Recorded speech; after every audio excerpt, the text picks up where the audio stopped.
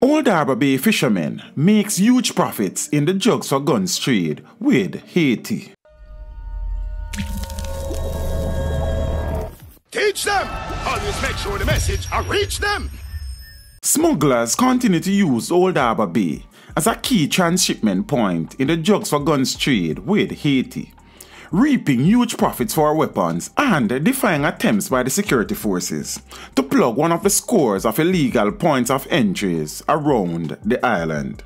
3 knowledgeable sources who have been involved in the trade of contraband reveal that gun smugglers, traveling boats equipped with powerful engines and laden with up to 3,000 pounds of ganja and sometimes kilos of cocaine, trading the jugs for automatic rifles and handguns with their Asian counterparts. Fisherfolk, doubling as middlemen, have built a steady network of clients, ranging from deep-pocketed businessmen to gang members from Kingston, St. Catherine and St. James, who are the sponsors of the expeditions. A lot of big people and gang leaders are involved in the trade. They come to us because we have the Asian Connect and we know how to manage the waters, stated one source. Most of us do deep-sea fishing for a living, so we know the channel to take to avoid the Jamaican and American Coast Guards, he continued. Having conducted 12 successful expeditions by his own admission, which have brought in more than 100 guns, the source gave details as to how the operation is undertaken from beginning to end. Them contact us in reference to businessmen or gang members and tell us what they want to do, and we make the arrangements for them to bring the jugs to us for us to store till we are ready to take off, he said.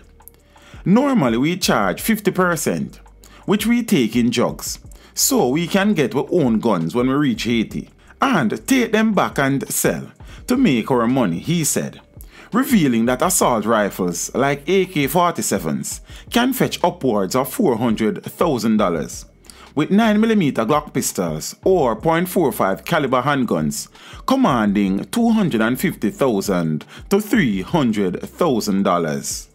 According to the source, the sponsors are responsible for purchasing the fuel and they sometimes supply a faster engine for the boat, which must be ready to get away to give them time to dump the cargo if they encounter the Coast Guard. Boats carry at least 100 gallons of fuel in a secure container for a round trip that takes up to a day and a half, subject to variables such as weather or change of route to avoid interception by the Coast Guard. So we collect all the merchandise and we watch the weather and the police them to make sure it is clear to load the boat. When everything is done, we take off in the middle of the night and sometimes before daybreak. When we reach Haiti, we anchor and stay upon the boat till the connection come to us. 30 pounds of weed usually swaps for 1 rifle and 10 pounds for a handgun. A kilo of coke normally swaps for 3 rifles, he said. The return trip, the source said, is fraught with the greatest danger, from the possibility of Haitians double-crossing them before leaving their territorial waters, to piracy on the high seas, to the fear of encountering US and Jamaican Coast Guard vessels. Whole heap of money involved, but me done with this kind of life, so me can talk about it. Me see too much of my brethren them are dead from the same guns. Also, the police them a get high-tech now, he said, referring to the ramping up of national security investment in maritime surveillance. A number of residents also revealed that they were aware of an active trafficking network involving youth from Old Harbour Bay and Haiti, a problem with which the police are grappling. The residents said that the community was gripped by fear because the guns were being used to carry out robberies and murders in the greater Old Harbour area. According to the National Security Minister, the Coast Guard has been successful in stemming the flow of guns in the island from Haiti and other Central American countries by intercepting the jug boats. When the Coast Guard intercepts a jug boat, they are also intercepting guns. But you never get the guns because the smugglers dump them overboard, Chang added. Chang divulged last year that about 2,400 guns enter Jamaica's shores illegally via 145 uncontrolled port of entry every year.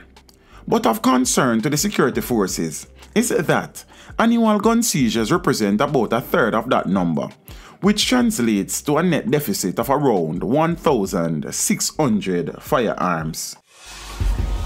Teach them! Hey, yo, hello! Send the message and make it reach them. It's teach them. Right here. Warlord representing. Thank you for watching. Please leave a comment below. Remember to like and share the video. Don't forget to subscribe for more awesome content. Follow me on social media and check out the suggested videos on screen. This is Teach saying, until next time, walk good, my friends.